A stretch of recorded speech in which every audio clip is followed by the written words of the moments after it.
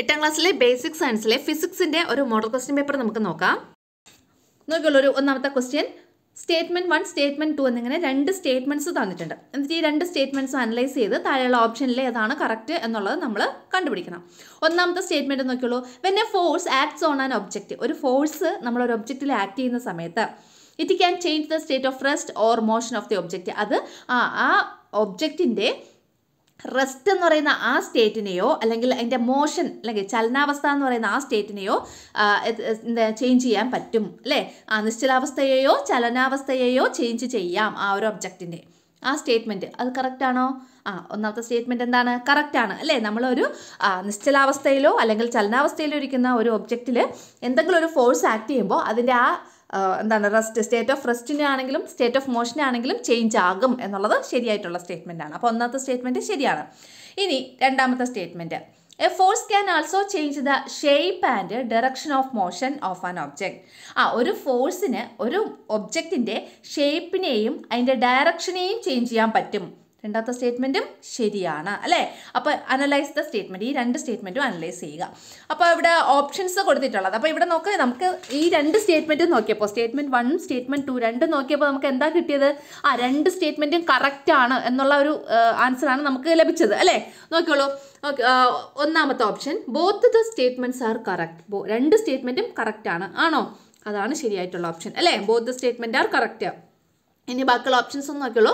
Only statement 1 is correct. Statement 1 ആണ് correct എന്ന്. അല്ല, രണ്ട് സ്റ്റേറ്റ്മെൻറ്റും കറക്റ്റ് ആണ് അല്ലേ. അപ്പോൾ സ്റ്റേറ്റ്മെൻറ്റ് 2 ഈസ് കറക്റ്റ് എന്ന് കൊടുത്തിട്ടുണ്ട്.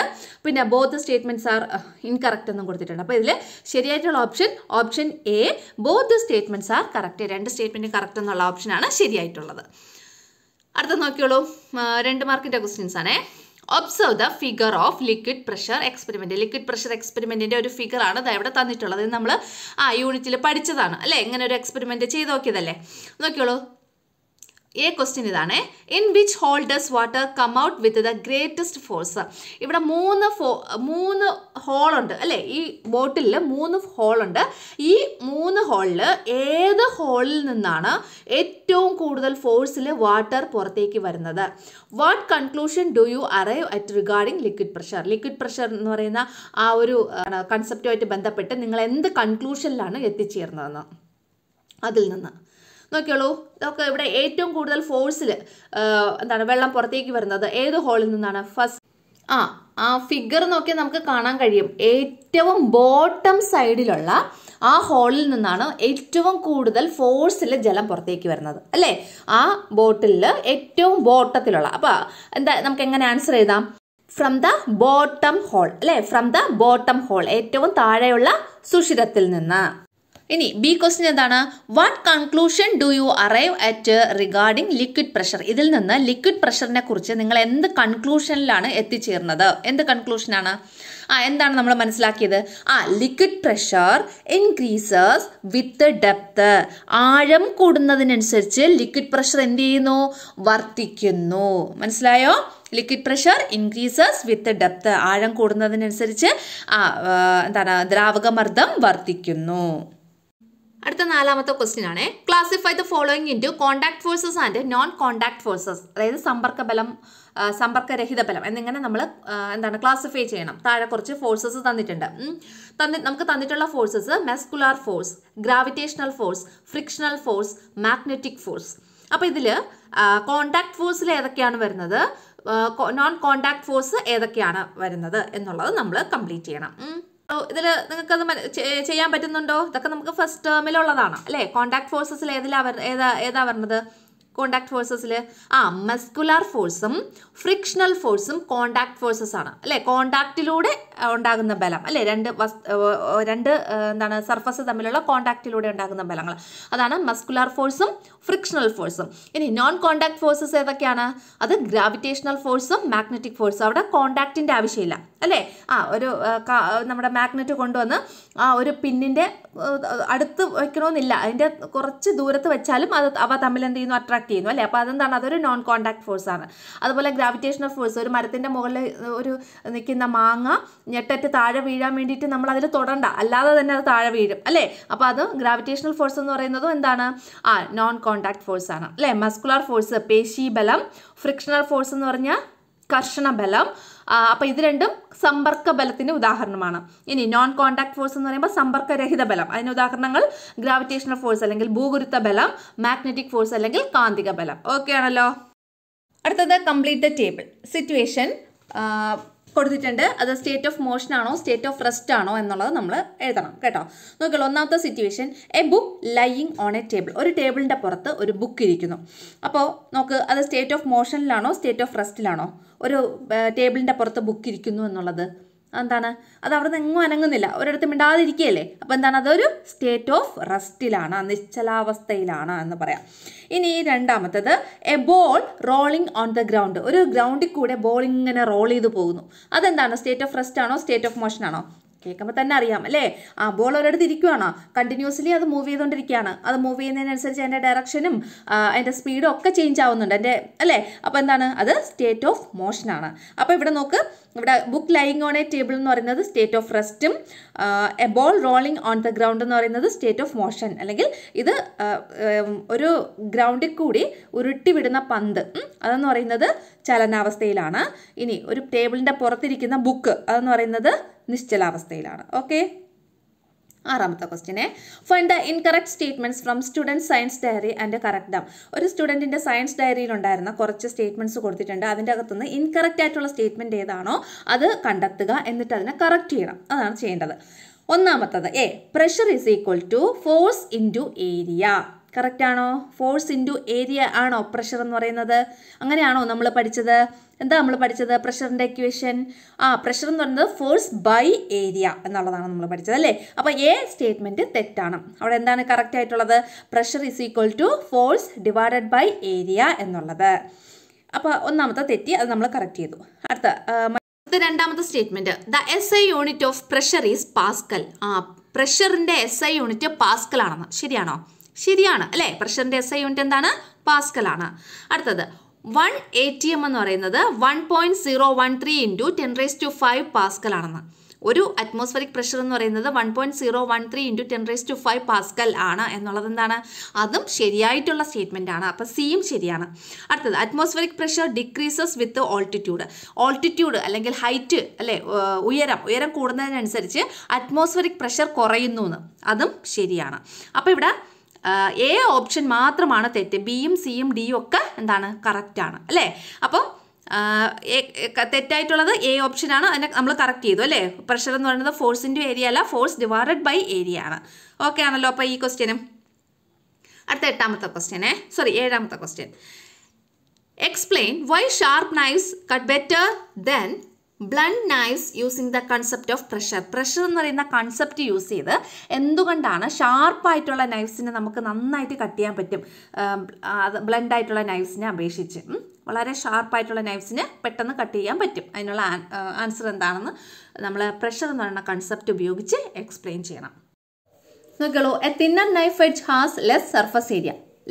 നൈഫിൻ്റെ എഡ്ജ് തിന്നറാകുമ്പോൾ അല്ലേ, കട്ടി കുറയുമ്പോൾ അവിടെ എന്താണ്? കുറച്ച് സർഫസ് ഏരിയ ഉള്ളൂ. അവിടുത്തെ സർഫസ് ഏരിയ എന്തായിരിക്കും? കുറവായിരിക്കും. So it creates more pressure. Surface area കുറയുമ്പോൾ അവിടെ പ്രഷർ കൂടുതലായിട്ട് അനുഭവപ്പെടുന്നു. അപ്പോൾ അത് പ്രഷർ കൂടുതലായിട്ട് അവിടെ ക്രിയേറ്റ് ചെയ്യപ്പെടുന്നു. This makes it easier to cut the material അല്ലെങ്കിൽ ഒബ്ജക്റ്റ്. ഇത് ആ ഒബ്ജക്റ്റിനെ പെട്ടെന്ന് നമുക്ക് ഈസി ആയിട്ട് കട്ട് ചെയ്യാൻ സഹായിക്കുന്നു. നോക്കിയോളൂ, കത്തിയുടെ വായ്ത്തല കനം കുറച്ച് നിർമ്മിച്ചിരിക്കുന്നത് പരപ്പളവ് കുറയ്ക്കുന്നതിന് വേണ്ടിയിട്ടാണ്. സർഫസ് ഏരിയ എന്ന് വെച്ചാൽ പരപ്പളവ് കുറയുമ്പോൾ എന്ത് കൂടുന്നു? മർദ്ദം കൂടുകയും എളുപ്പത്തിൽ വസ്തുക്കളെ മുറിക്കാനും സാധിക്കുന്നു. അടുത്തത് അതിന്റെ ക്വസ്റ്റ്യൻ ആണ്, why do army tanks and bulldozers have wide metal tracks instead of ordinary tyre? ഈ ആർമി ടാങ്കിനും ബുൾഡോസറിനും ഒക്കെ വളരെ വൈഡ് ആയിട്ടുള്ള മെറ്റൽ ട്രാക്ക് ആണുള്ളത്. അതിൻ്റെ ആ ടയറൊക്കെ കണ്ടിട്ടുണ്ടല്ലോ, അത് വളരെ വൈഡാണ്, നല്ല കട്ടിയുള്ളതാണ്. സാധാരണ ഓർഡിനറി ടയേഴ്സിനെ കാട്ടി കുറച്ച് വൈഡ് ആയിട്ടുള്ള മെറ്റൽ ട്രാക്സ് ആണുള്ളത്. അതിനുള്ള കാരണം എന്താണെന്നുള്ളത് നോക്കിയോളൂ. Wide tracks increase the area of contact and reduce pressure. ഈ വൈഡ് ട്രാക്ക് ആകുമ്പോൾ അവിടെ ഏരിയ ഓഫ് കോണ്ടാക്ട് എന്ത് ചെയ്യുന്നു? ഇൻക്രീസ് ചെയ്യുന്നു. ഏരിയ ഓഫ് കോണ്ടാക്ട് എന്ന് വെച്ചാൽ സർഫസ് ഏരിയ, ഒന്നുകിൽ ഏരിയ ഓഫ് കോണ്ടാക്ട് അല്ലെങ്കിൽ സർഫസ് ഏരിയ, രണ്ടും പറയാം. അപ്പോൾ ഏരിയ ഓഫ് കോണ്ടാക്റ്റോ അല്ലെങ്കിൽ സർഫസ് ഏരിയയോ അവിടെ എന്ത് ചെയ്യുന്നു? ഇൻക്രീസ് ചെയ്യുന്നു അല്ലേ. അപ്പോൾ അവിടെ എന്ത് സംഭവിക്കും? പ്രഷറിന് എന്താ സംഭവിക്കുന്നത്? And reduce pressure. അപ്പോൾ അവിടെ പ്രഷർ എന്ത് ചെയ്യുന്നു? റെഡ്യൂസ് ആവുന്നു. So vehicle do not zinc in mud, sand or soil. അതുകൊണ്ടായ vehicle അവിടെ മഡ് ഉണ്ടെങ്കിൽ മഡിലോ അല്ലെങ്കിൽ സാൻഡിലോ സോയിലിലോ ഒന്നും എന്ത് ചെയ്യുന്നില്ല, സിങ്ക് ആയി പോകുന്നത്.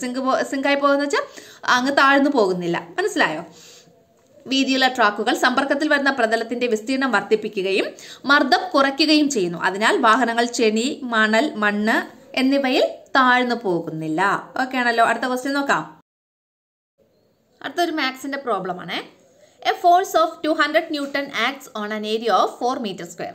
4 മീറ്റർ സ്ക്വയർ ഏരിയ ഉള്ള ഒരു സ്ഥലത്ത് 200 ന്യൂട്ടൺ ഫോഴ്സ് ആക്ട് ചെയ്യുന്നുണ്ട്. Calculate the pressure exerted. അവിടെ ഉണ്ടാകുന്ന പ്രഷർ എത്രയാണെന്ന് നമ്മൾ കാൽക്കുലേറ്റ് ചെയ്യണം. അപ്പോൾ ഇവിടെ പ്രഷറാണ് കണ്ടുപിടിക്കാറുള്ളത്. എന്തൊക്കെ തന്നിട്ടുണ്ട്? ഫോഴ്സും തന്നിട്ടുണ്ട്, അതുപോലെ ഏരിയയും തന്നിട്ടുണ്ട്. നമുക്കറിയാം പ്രഷറിന്റെ ഇക്വേഷൻ എന്താണ്?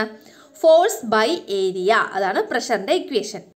അപ്പോൾ നമുക്ക് ഇതിന്റെ ആൻസർ എങ്ങനെ കണ്ടുപിടിക്കാം? ഫോഴ്സ് എന്ന് പറയുന്നത് അല്ലെങ്കിൽ ബലം 200 ന്യൂട്ടൺ നമുക്ക് ക്വസ്റ്റ്യനിൽ തന്നിട്ടുണ്ട്. പിന്നെ ഏരിയ അല്ലെങ്കിൽ പരപ്പളവ് എത്രയാണ്? 4 മീറ്റർ സ്ക്വയർ. അതും ക്വസ്റ്റ്യനിൽ തന്നിട്ടുണ്ട്. അങ്ങനെയാണെങ്കിൽ പ്രഷർ അല്ലെങ്കിൽ മർദ്ദം എത്രയാണ്? ഫോഴ്സ് ബൈ ഏരിയ, അതായത് ബലം ബൈ പരപ്പളവ്. അപ്പോൾ 200 newton divided by 4 metre square. നമുക്ക് 200ഉം 4ഉം തമ്മിൽ ഡിവൈഡ് ചെയ്യുമ്പോൾ 50 എന്ന് കിട്ടും. ഇനി ന്യൂട്ടണും പെർ മീറ്റർ സ്ക്വയർ. അപ്പോൾ newton per metre square. Newton per metre സ്ക്വയറിന്റെ മറ്റൊരു അളവാണ് പാസ്കൽ അല്ലേ? അപ്പോൾ പ്രഷറിന്റെ നമുക്കറിയാം പ്രഷറിന്റെ SI യൂണിറ്റ് പാസ്കൽ ആണ്. അപ്പോൾ PA എന്ന് കൊടുത്താൽ പാസ്കൽ എന്ന് മീൻ ചെയ്യുന്നു, അല്ലെങ്കിൽ newton per metre square. Okay ആണല്ലോ? അടുത്ത B question. The base area of 2 cylinders is 50 centimetre square and 200 centimetre square respectively. അതായത് 2 സിലിണ്ടർ ഉണ്ട്. ആ സിലിണ്ടറിന്റെ ബേസ് ഏരിയ എന്ന് പറയുന്നത് ഒന്നിന്റെ ബേസ് ഏരിയ 50 സെന്റിമീറ്റർ സ്ക്വയറും വേറൊന്നിന്റെ ബേസ് ഏരിയ എന്ന് പറയുന്നത് 200 സെന്റിമീറ്റർ സ്ക്വയറും ആണ്. അങ്ങനെയാണെങ്കിൽ the same force acts on both. ഒരേ ഫോഴ്സ് രണ്ടിലും നമ്മൾ ആക്ട് ചെയ്യണം. അങ്ങനെയാണെങ്കിൽ on which cylinder is the pressure greater? ഇതിൽ ഏത് സിലിണ്ടറിനായിരിക്കും ഗ്രേറ്റർ പ്രഷർ ഉള്ളത്? വൈ? എന്തുകൊണ്ട്? ഇതാണ് ക്വസ്റ്റ്യൻ. ഏത് സിലിണ്ടറിനാണ് പ്രഷർ കൂടുതൽ അനുഭവപ്പെടുന്നത്? നമുക്കൊരു കാര്യം അറിയാം, സർഫസ് ഏരിയ കൂടുമ്പോൾ പ്രഷർ എന്ത് ചെയ്യുന്നു? കുറയുന്നു. സർഫസ് ഏരിയ കുറയുമ്പോൾ പ്രഷർ കൂടുന്നു. അപ്പോൾ ഇവിടെ സർഫസ് ഏരിയ ഏതിനാണോ കുറവ് അവിടെ ആയിരിക്കും പ്രഷർ ഏറ്റവും കൂടുതൽ അനുഭവപ്പെടുന്നത്. അപ്പോൾ ഇവിടെ 50 സെന്റിമീറ്റർ സ്ക്വയർ എന്താണ് ബേസ് ഏരിയ ഉള്ള സിലിണ്ടറിനായിരിക്കും ഏറ്റവും കൂടുതൽ പ്രഷർ അനുഭവപ്പെടുന്നത്. അപ്പോൾ നമുക്ക് എങ്ങനെ എഴുതാം? The pressure is greater on the cylinder with 50 centimetre square base area. ഇനി അതിന്റെ റീസൺ എന്തെന്നാണ് നമ്മൾ എഴുതേണ്ടത്? As the surface area decreases the pressure increases. അതായത് സർഫസ് ഏരിയ അല്ലെങ്കിൽ പരപ്പളവ് ഡിക്രീസ് ചെയ്യുമ്പോൾ കുറയുമ്പോൾ ആര് കൂടുന്നു? Pressure increases. പ്രഷർ കൂടുന്നു. അതാണ് നമ്മൾ എഴുതേണ്ടത്. ഓക്കെ. അടുത്തത് സെക്ഷൻ സി ആണ് കേട്ടോ. നോക്കിയുള്ളൂ. A bag of cement of mass 50 kg is kept on the floor. ഒരു 50 കിലോഗ്രാം ഭാരമുള്ള ഒരു സിമെന്റിന്റെ ബാഗ്, സിമെന്റിന്റെ ചാക്ക് നമ്മൾ ഫ്ലോറിൽ വെച്ചേക്കുവാണ്. ഇനി calculate the weight of the bag. ബാഗിന്റെ wait നമ്മൾ കാൽക്കുലേറ്റ് ചെയ്യണം. ഒന്നാമത്തത് വെയിറ്റ് കാൽക്കുലേറ്റ് ചെയ്യണം. ഇവിടെ നമുക്ക് തന്നിട്ടുള്ളത് സിമെന്റിന്റെ മാസാണ്, 50 കിലോ മാസാണ് തന്നിട്ടുള്ളത്.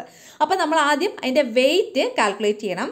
വെയിറ്റ് കാൽക്കുലേറ്റ് ചെയ്യാൻ വേണ്ടിയിട്ട് G എന്ന് പറയുന്നത് G 10 metre per second square തന്നിട്ടുണ്ട്. അപ്പോൾ അത് യൂസ് ചെയ്തിട്ടാണ് നമ്മൾ വെയിറ്റ് കാൽക്കുലേറ്റ് ചെയ്യാനുള്ളത്. രണ്ടാമത്തെ question. If the area of contact is 0.5 metre square. അവിടെ കോണ്ടാക്റ്റിൽ വരുന്ന ഏരിയ എന്ന് പറയുന്നത് അല്ലെങ്കിൽ സർഫസ് ഏരിയ എന്ന് പറയുന്നത് 0.5 മീറ്റർ സ്ക്വയർ ആണ്. അങ്ങനെയാണെങ്കിൽ find the pressure exerted on the floor. അവിടെ ഫ്ലോറിൽ ഈ സിമെന്റ് ബാഗ് എക്സേർട്ട് ചെയ്യുന്ന പ്രഷർ എത്രയും നമ്മൾ കാൽക്കുലേറ്റ് ചെയ്യണം. അടുത്ത C question. Why do camel's have broad feet? എന്തുകൊണ്ടാണ് ക്യാമൽസ് ഒട്ടകത്തിന് ബ്രോഡ് ഫീറ്റ് ഉള്ളത്, വളരെ വീതി കൂടിയ പാദങ്ങളുള്ളത് എന്തുകൊണ്ടാണ്? ഇത് മൂന്നുമാണ് ക്വസ്റ്റ്യൻസ് നമ്മൾ ആൻസർ ചെയ്യണം. ഓക്കെ, നമുക്ക് ചെയ്യാം ഓരോന്നായിട്ട്. അപ്പോൾ ഫസ്റ്റ് ക്വസ്റ്റ്യൻ എന്ന് പറയുന്നത് വെയിറ്റ് കാൽക്കുലേറ്റ് ചെയ്യാനുള്ളതാണ്. വെയിറ്റ് എന്ന് വെച്ചാൽ ഭാരം അല്ലെ? ഭാരം കാൽക്കുലേറ്റ് ചെയ്യാനുള്ളത്. നമുക്കറിയാം ഭൂമി ഒരു വസ്തുവിൽ പ്രയോഗിക്കുന്ന ആ ഒരു അട്രാക്റ്റീവ് ഫോഴ്സ്, ആകർഷണ ബലം, അതിനെയാണ് നമ്മൾ എന്ത് പറയുന്നത്? വെയിറ്റ് അല്ലെങ്കിൽ ഭാരം എന്ന് പറയുന്നത്. അപ്പോൾ അത് കണ്ടുപിടിക്കാനുള്ള ഇക്വേഷൻ വസ്തുവിന്റെ മാസ് ഇൻറ്റു എന്താണ് ഈ ഭൂമിയുടെ ആ ഒരു അട്രാക്റ്റീവ് ഫോഴ്സ്, അതാണ് G എന്ന് പറയുന്ന വാല്യൂ. ജിയുടെ വാല്യൂ ഇവിടെ തന്നിട്ടുണ്ട് 10 metre per second square. Mass ഇവിടെ തന്നിട്ടുണ്ട് എത്രയാണ്? 50. അപ്പോൾ 50 × 10 ചെയ്യുമ്പോൾ 500 ന്യൂട്ടൺ എന്ന് കിട്ടും. അപ്പം നമുക്ക് വെയിറ്റ് അല്ലെങ്കിൽ ഭാരം എത്ര കിട്ടി? 500 ന്യൂട്ടൺ എന്ന് കിട്ടി. ഇനി അടുത്ത് നമ്മൾ കണ്ടുപിടിക്കാനുള്ളത് പ്രഷർ ആണ്. നമുക്കറിയാം പ്രഷറിന്റെ ഇക്വേഷൻ എന്ന് പറയുന്നത് ഫോഴ്സ് ബൈ ഏരിയ. ഇവിടെ നമുക്ക് ഫോഴ്സ് അല്ലെങ്കിൽ വെയിറ്റ് എത്രയാണ്? അത് 500 ന്യൂട്ടൺ ആണെന്ന് കിട്ടി. അപ്പം 500 ന്യൂട്ടൺ ഡിവൈഡഡ് ബൈ ഏരിയ ആയ 0.5 മീറ്റർ സ്ക്വയർ. അപ്പോൾ 500 ഡിവൈഡഡ് ബൈ 0.5 ചെയ്യുമ്പോൾ നമുക്ക് 1000 പാസ്കൽ എന്ന് കിട്ടും. ഇതെങ്ങനെ കിട്ടിയെന്നറിയോ? 1000 പാസ്കൽ 500 ഡിവൈഡഡ് ബൈ 0.5 അല്ലേ? അപ്പം നമ്മളിവിടെ ഈ 500ൻ്റെ കൂടെ ഒരു 10 ഇൻറ്റു ചെയ്യുന്നു, അതുപോലെ 0.5ൻ്റെ കൂടെയും ഒരു 10 ഇൻറ്റു ചെയ്യുന്നു. അപ്പോൾ ഇത് എത്രയാവും? 500 എന്നുള്ളത് 5000 ആവും. കണ്ടോ? ഡിവൈഡഡ് ബൈ 0.5 എന്നുള്ളത് എത്രയും 0.5 ഇൻറ്റു 10 ചെയ്യുമ്പോൾ 5 ആവും. കണ്ടോ? അപ്പം നമുക്ക് 5000ൻ്റെ 5 ഇതെങ്ങനെ കിട്ടിയെന്നറിയോ? 0.5 ഇൻറ്റു 10 ചെയ്യുമ്പോൾ 5 ആവുന്നത്. 0.5 ഇൻറ്റു 10 ചെയ്യാൻ വേണ്ടിയിട്ട് നമ്മൾ ആ പോയിന്റ് മാറ്റി അങ്ങ് എഴുതിയാൽ മതി ആ നമ്പർ. അപ്പോൾ പോയിന്റ് മാറ്റുമ്പോൾ 0.5 എന്ന് വരും. 0ക്ക് വാല്യൂ ഇല്ലാത്തത് കൊണ്ട് വെറുതെ 5 എന്ന് എഴുതിയാൽ മതി. അങ്ങനെയാണ് ആ 5 വന്നത്. അപ്പോൾ 5000 ഡിവൈഡഡ് ബൈ 5 ഇത് തമ്മിൽ ക്യാൻസലായി പോവും. അപ്പം 1000, അതായത് എത്ര കിട്ടും നമുക്ക് ആൻസർ? 1000. കണ്ടോ? ഇങ്ങനെയാണ് 1000 കിട്ടിയത്. ഓക്കെ, അപ്പം നമുക്ക് പ്രഷർ എത്രയെന്ന് കിട്ടി? 1000 Pascal or 1000 newton per metre square എന്ന് കിട്ടി. ഓക്കെ, ഇനി അടുത്ത ഒരു ക്വസ്റ്റ്യൻ എന്തായിരുന്നു? Why do camel's have broad feet? എന്തുകൊണ്ടാണ് ക്യാമൽസിന് അല്ലെങ്കിൽ ഒട്ടകത്തിന് ബ്രോഡ് ആയിട്ടുള്ള ഫീറ്റ് ഉള്ളത്, അതായത് നല്ല പരന്ന പാദങ്ങളുള്ളത്? എന്തുകൊണ്ടാണ്? Broad feet increase area of contact. Broad feet ആകുമ്പം അത് കോണ്ടാക്റ്റിൽ വരുന്ന ആ ഒരു ഏരിയ ഇൻക്രീസ് ചെയ്യുന്നു, അല്ലെങ്കിൽ സർഫസ് ഏരിയ ഇൻക്രീസ് ചെയ്യുന്നു. ആൻഡ് അപ്പോൾ സർഫസ് ഏരിയ ഇൻക്രീസ് ചെയ്യുമ്പോൾ ആര് കുറയും? പ്രഷർ കുറയും. And reduce pressure. അപ്പോൾ അതെന്ത് ചെയ്യുന്നു? പ്രഷർ റെഡ്യൂസ് ചെയ്യുന്നു. അപ്പോൾ അതുകൊണ്ട് എന്ത് ചെയ്യുന്നു?